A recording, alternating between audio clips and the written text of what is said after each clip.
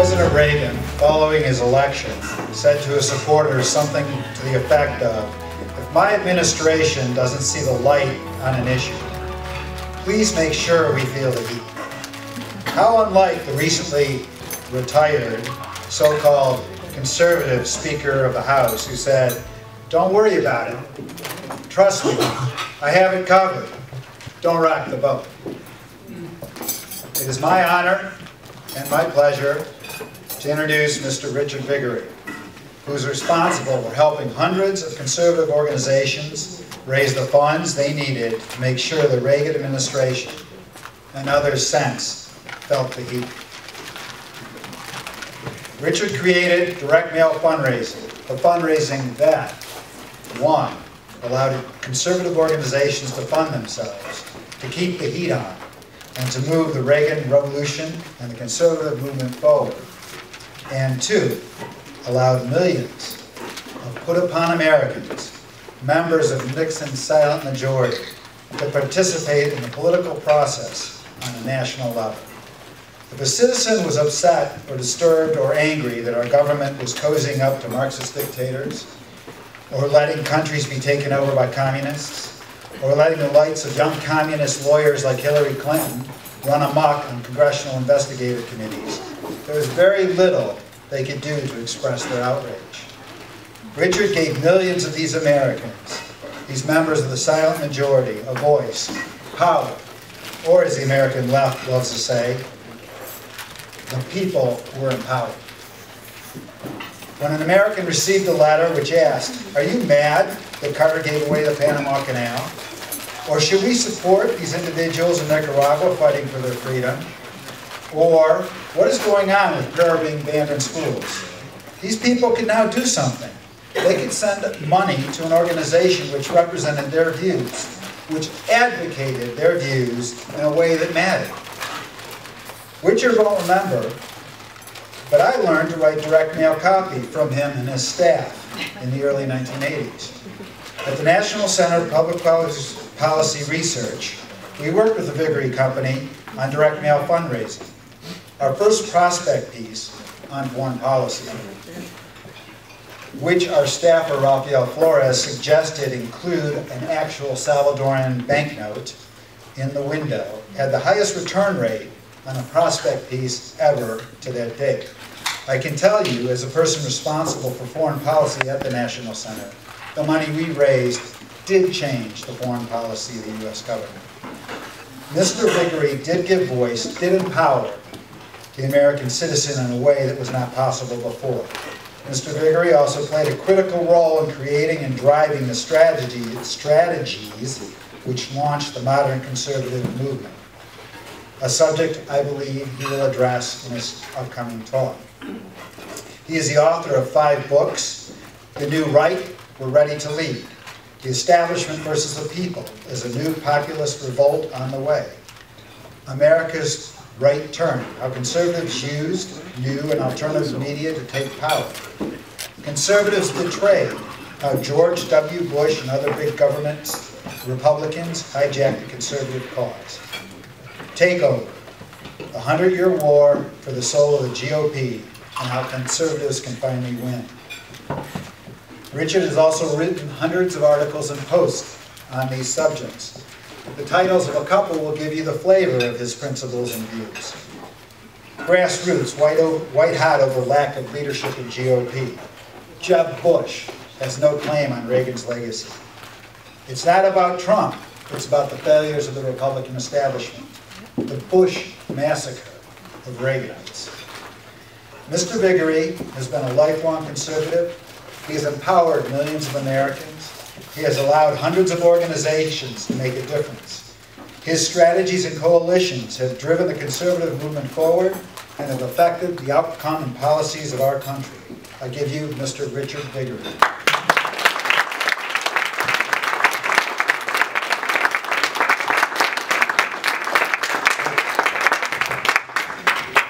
Thank you, John.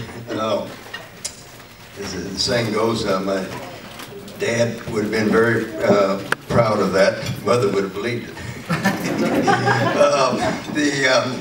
I jokingly refer to myself sometimes as 003, which means I've been active at the national level longer than every living conservative except two others, Dr. Lee Edwards at the Heritage Foundation and the First Lady of the Conservative Movement, Phyllis Schlafly. And so I'm 82 years old, just turned 82 last month.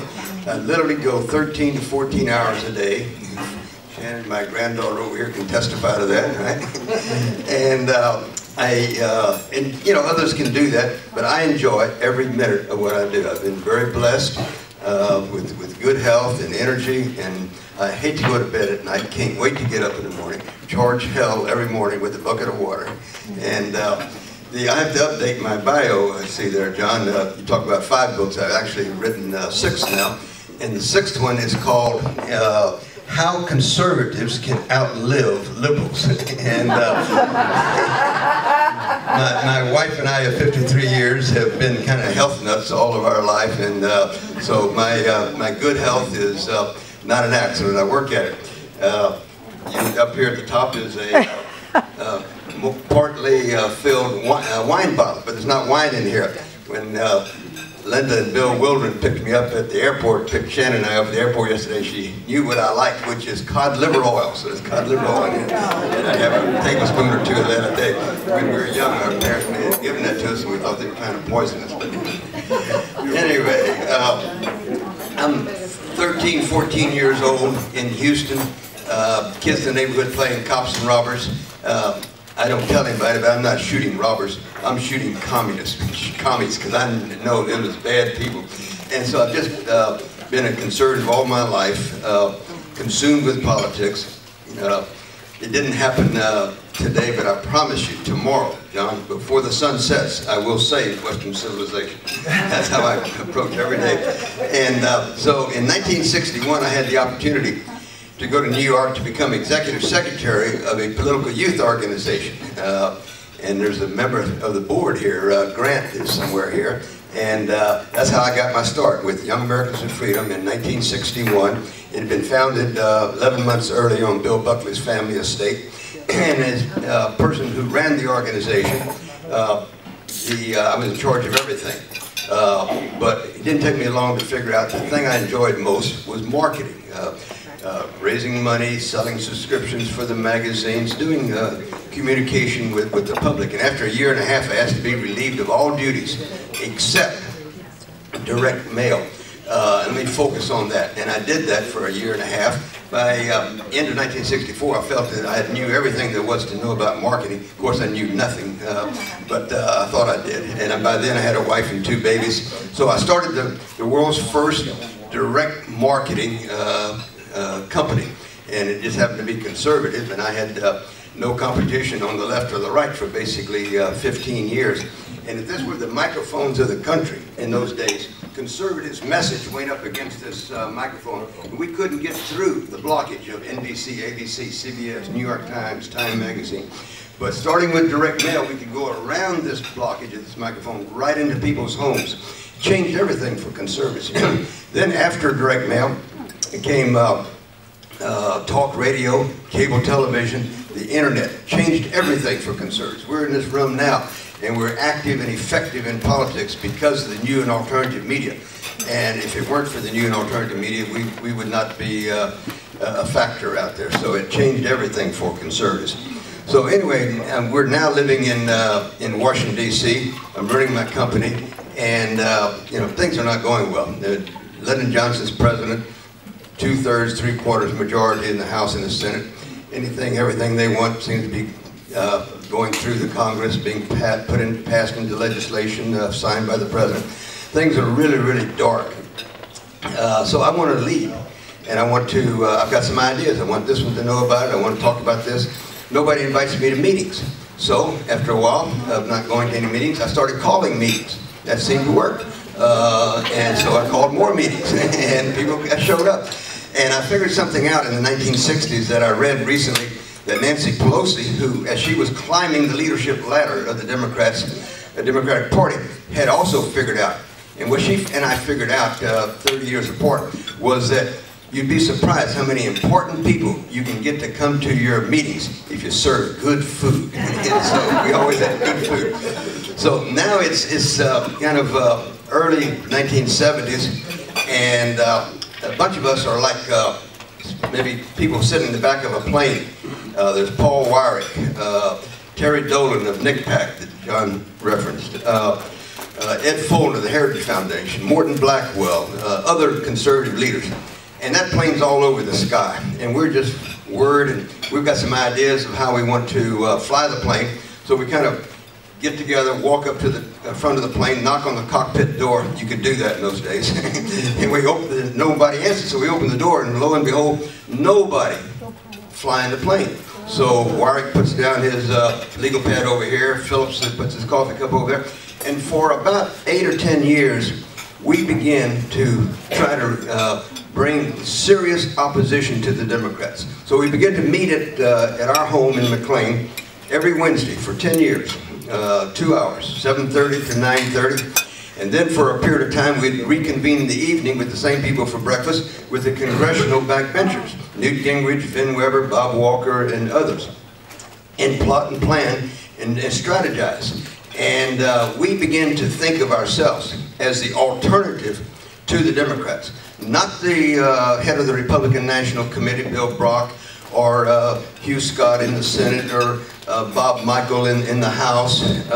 We begin to think of ourselves as the alternative to the Democrats, and we said it long enough and hard enough to others, people begin to buy into that. So in the late 1970s, the conservatives around that breakfast table, dinner table, were seen as the alternative to the Democrats, and we were the alternative. And the time doesn't allow me to go into all the examples of how we effectively stymied much of what Jimmy Carter wanted to do.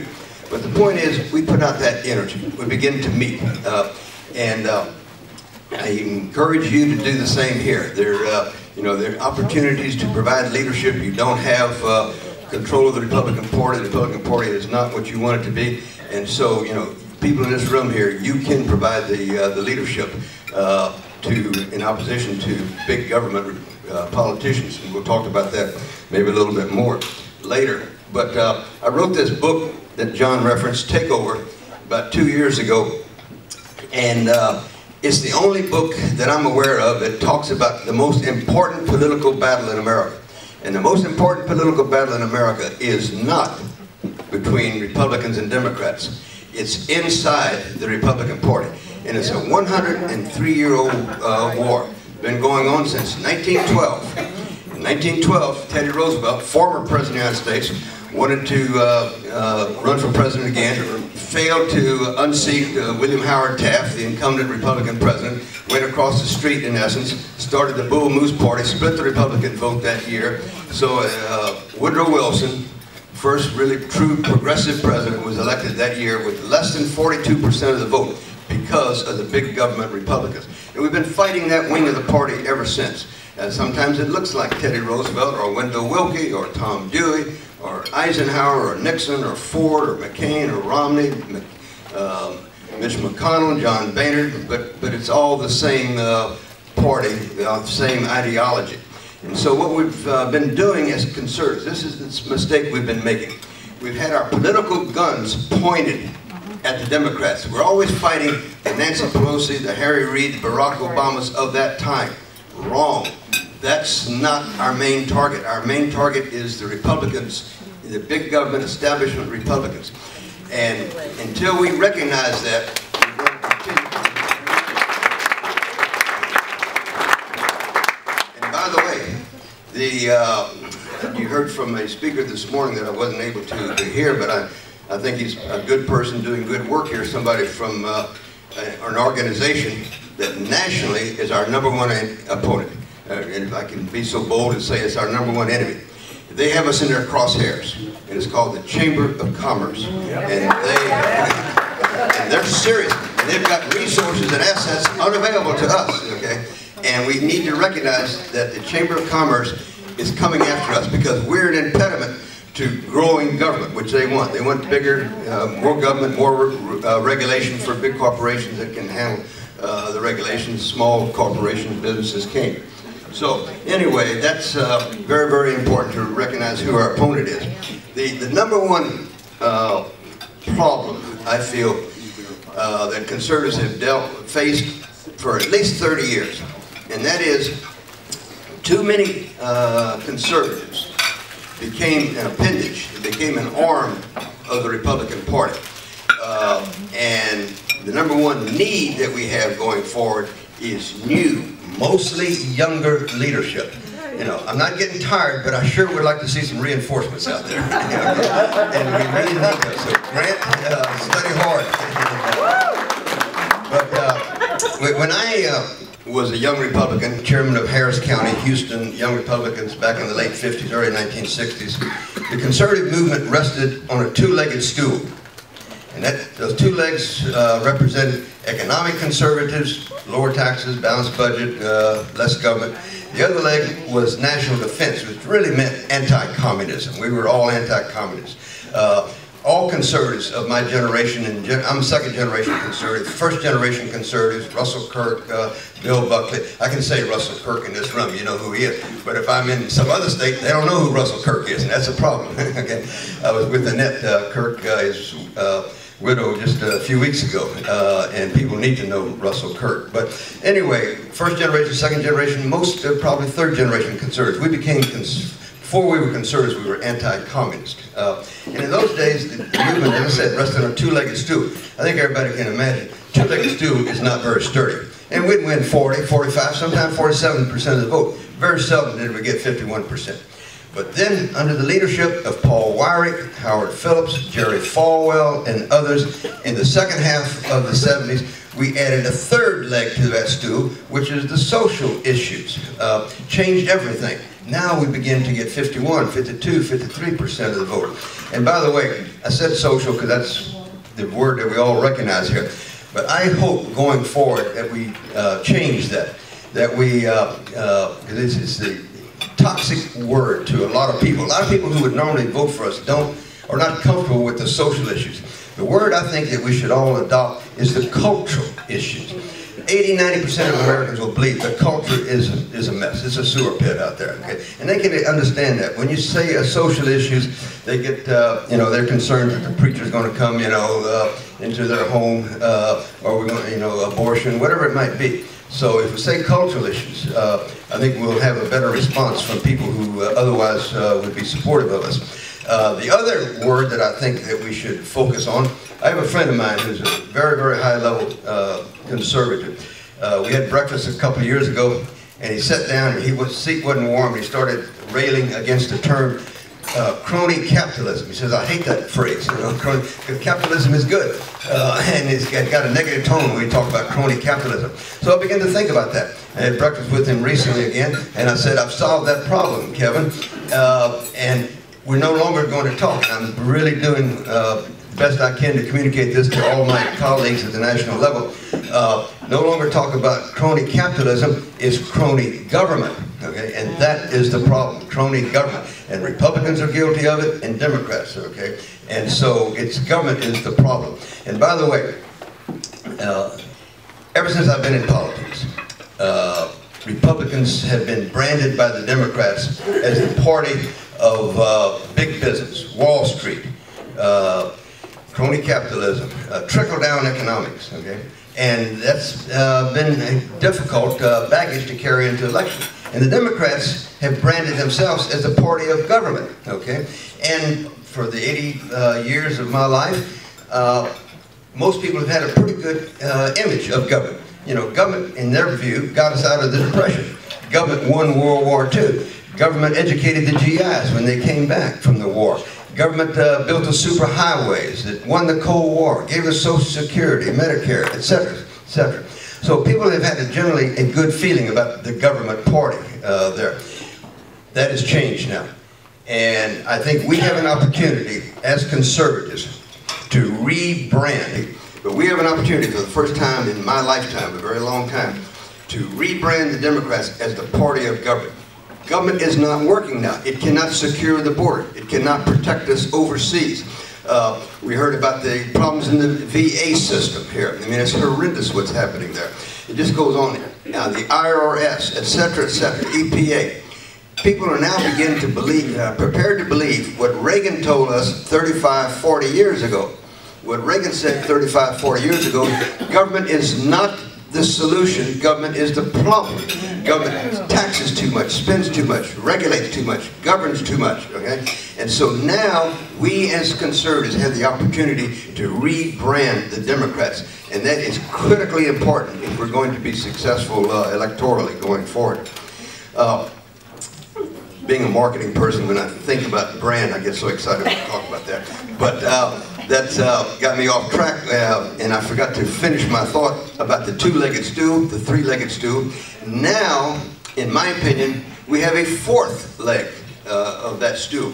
And we're no longer sitting on a stool, by the way. We're at a big table.